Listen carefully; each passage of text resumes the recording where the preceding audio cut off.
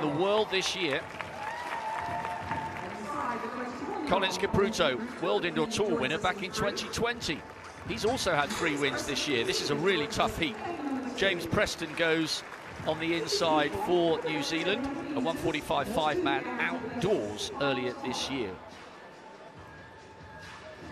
Al Gouaned, the Algerian, and Masalela of Botswana will fancy they can get their names on the 2 automatic spots in the semi-finals. But this is quality.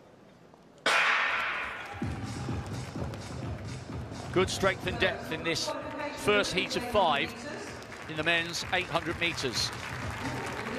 Masalela in the white singlet there has gone straight to the front. He's had victories this year in Ostrava, Metz and Turin. Al Gouaned, by the way, in second, has improved his PB 3 times this year, down from 148 to 145, as Preston of New Zealand comes round.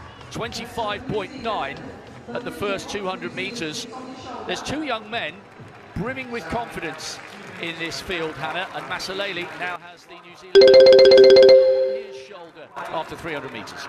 Chipito Masalela has been so impressive this indoor season. He did withdraw from a couple of races in the last few weeks. I was wondering if he was struggling with injury, but Masalela, this is the first season he's ever done indoors, and he didn't miss a beat. Ran 2 races, won them both after that 6th place outdoors, but 53.4 through the bell. That has slowed ever so slightly, and Preston just eager to keep this pace moving, and he's opened up a gap over Masalela very, very quickly there. Yes, Preston determined to take this on, but Al Gouaned and Masalela in hot pursuit. Kipruto trying to close the gap on the Botswanan. Just inside 120 at the bell. Al Gouaned now really accelerating away, and I wonder whether Preston will pay for that exuberance on the preceding lap as Masalela comes up onto his shoulder. And don't forget about Kipruto. Leans backward, but his stride is deceptively effective.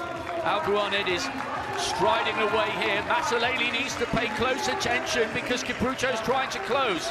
Al Gouaned, Masalela, and Kipruto will have to wait and see.